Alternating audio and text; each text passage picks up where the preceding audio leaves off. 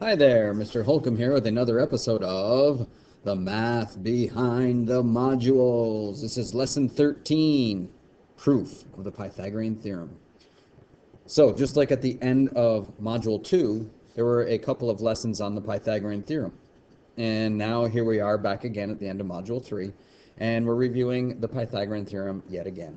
And in this case, we're going to use it as proving a triangle is right or not. Okay, so exercise 1 and 2, parts A and B, are to be done on your own. So see if you can remember the Pythagorean theorem and how to solve for a missing side using it. And pause the video, and when you're done, come back, and I'm going to work through each of these and we can check our answers. Okay, so hopefully you've had a chance to do these. So here we go. I'm going to begin. And as always, we always start with a formula. So step 1, write formula. Step 2, substitute givens. Step 3, simplify. And finally, you solve. Okay, so write the formula. The formula for the Pythagorean theorem is side A squared plus side B squared, or one leg squared plus leg B squared, equals the hypotenuse C squared. There's the Pythagorean theorem.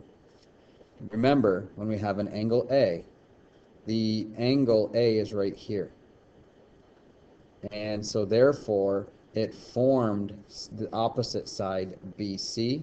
So this side BC would be also considered side A. So A opposite is A. Okay, so I'm going to put 12 squared. Okay, I'm just going to do this on the first one, just to review. And then now we're going to go back. Angle B is right here. Angle B is this angle here, formed by these two sides. This is angle B. The side opposite is right here. So the opposite side to B is AC, or lowercase b. So I'm going to write lowercase b, or 5 squared, equals, and then finally the hypotenuse C is always opposite the right angle. Here's the right angle, straight across, there's C. And we do not know that, so I'm going to leave it C squared.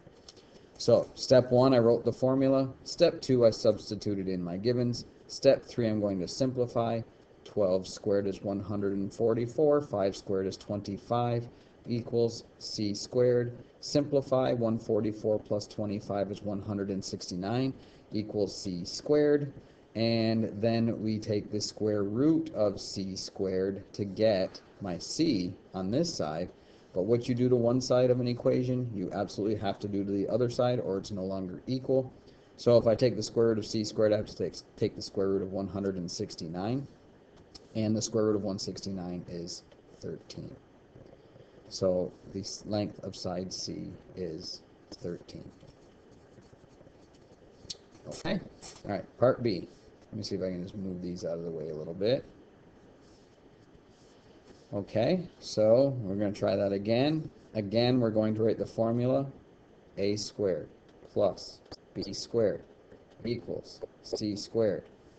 Opposite of A is A, which is here, 1.2 squared, plus opposite of B is over here, so this is my B, 0.5 squared, equals my hypotenuse C squared. Well, if 12 squared is 144, 1.2 squared is 1.44. And if 5 squared is 25, 0.5 is going to be 0.25 equals C squared. 1.44 plus 0.25 is 1.69 equals C squared. Look familiar? It's just a divisor of, or it's divisible by 10, so it's a scale factor of 1/10 of the problem number 1. And finally, when we take the square root of both sides, we get C equal to the square root of 1.69 is 1.3. So C equals 1.3. Okay, continuing on just like that, we're going to write the formula. A squared plus B squared equals c squared. Substitute in the givens. Across from A is A, and that is 4. Across from B, angle B is B. We do not know it, so I'm just going to leave B squared. And across from C, or the right angle, is the side C, which is 5 squared. So the difference between number 1, A and B, and 2 is we solved for the hypotenuse in the first two, but now we're solving for one of the legs here. So the formula is the same. The substitution locations are different, and you solve accordingly. So I forgot my squared there. So 4 squared is 16, plus b squared is still b squared, and 5 squared is 25. In order to move this 16 over to here, we have to do the inverse operation of addition, so we're going to subtract 16, and what you do to one side, you have to do to the other. 16 minus 16 is 0, plus b squared is just b squared, and 25 minus 16 is 9. Move up, change colors here so you see what I'm doing.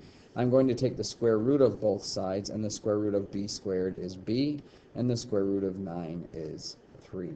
So side AC, or B, side B, is 3. Okay, and then finally, we're going to do the last one. Again, start with the formula, a squared plus b squared equals c squared. Substitute in the givens. Here is a. Across from a is a prime, or side a, which is 0.4, plus across from b is side b. We do not know, so that stays b squared. And across from the right angle is the hypotenuse c, 0.5 squared. So again, 0.4 squared, so 0.4 times 0.4 is 0.16, plus b squared equals 0.5 squared is 0.25, 0.25. Subtract 0.16 from both sides, and when I do that, that cancels, and I get b squared equals 0.25 minus 0.16 equals 0.09, and when I take the square root of b squared and 0 or 0.09, I will get the square root of b squared, which is b, and the square root of 0.09, which is 0.3. And as you can see here, I had a 4, I had a 5, this has to be a 3. This is a special right triangle, 3, 4, 5. Okay, so another way you could have done this is, you could have said, side B has to be 3, since we have 4 and 5 already, a 3, 4, 5 special right triangle. And the same goes here, actually. 0.3, 0.4, 0.5 is a scale of 1/10 of a 3, 4, 5 right triangle, so any scale multiple of a special right triangle is still a special right triangle.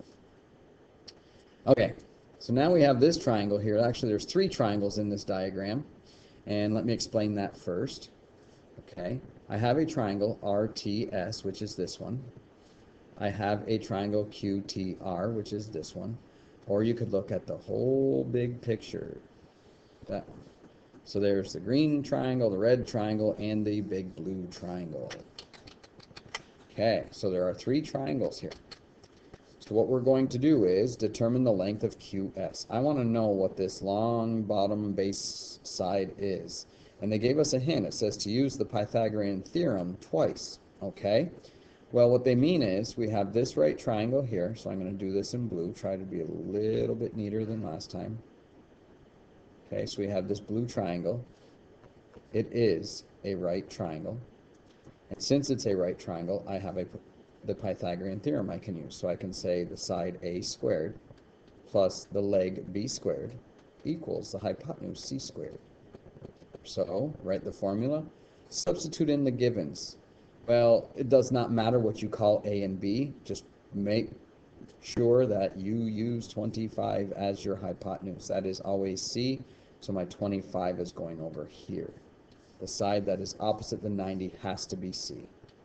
So I could have said 15 squared for my a plus b squared, or I could have written a squared plus 15 squared. It does not matter if the leg is a or b when they are named differently. So 15 squared is 225 plus b squared equals, and 25 squared is 625. if I subtract this 225 to get b squared by itself, then this cancels and I get b squared. And 625 minus 225 is 400.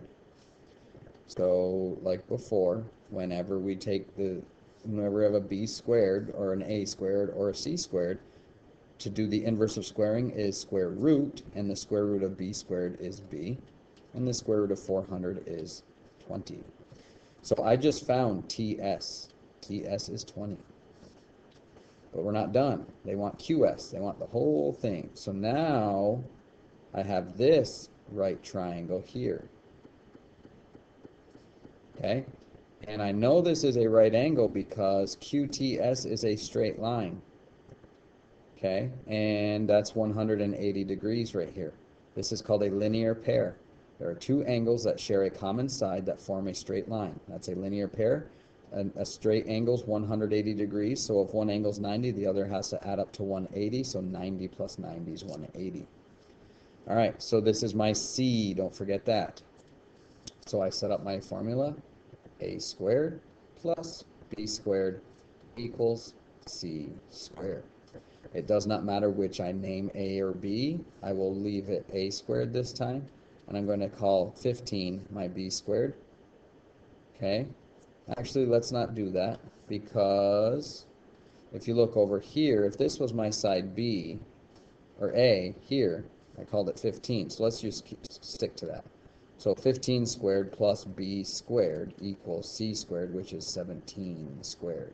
So write the formula, substitute in the given, simplify, 15 squared is 225, B squared equals 17 squared is 289. Subtract 225 from both sides. And that cancels, and I get b squared equals 9 minus 5 is 4, 8 minus 2 is 6, 2 minus 2 is 0. B squared is 64. If I take the square root of both sides, I get b equals 8. Okay. Thought I clicked on the black there. I'll just do this. Just wanted to emphasize that step. So I have b equal to 8. So now I would say, well, segment QT plus segment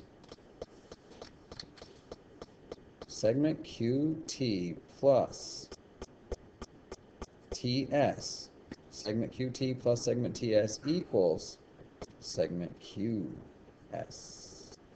Determine the length of segment QS. QT is 8 plus TS is 20 equals QS. 8 plus 20 is 28 equals QS. Okay. So the length of QS is 20. Okay.